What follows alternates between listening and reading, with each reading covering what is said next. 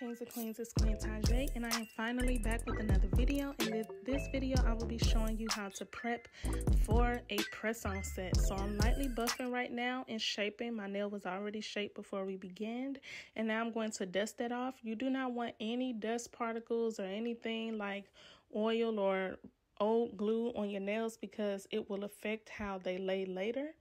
And you want your nails to be as flat as possible and look as natural as possible.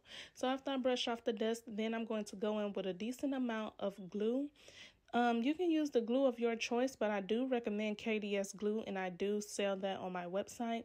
It is one of the top brands, and if you are a young lady who likes to keep your nails on for at least 2 weeks, you should definitely use the glue instead of the nail tabs. Nail tabs only last a few days. Or you can take them off whenever you like by simply just submerging in water, oil, and soap. So after I apply a good decent amount of glue, I'm then going to go in with my Lil' Kim bling now.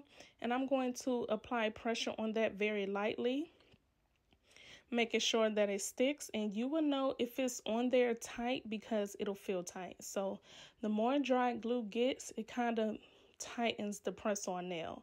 So after that, I just let it sit for a while, make sure everything is completely dry, and then I'm going to go in with my oil, and I'm going to apply a decent amount around the cuticles. You want to make sure that you do not touch the nails because oil does cause nails to lift.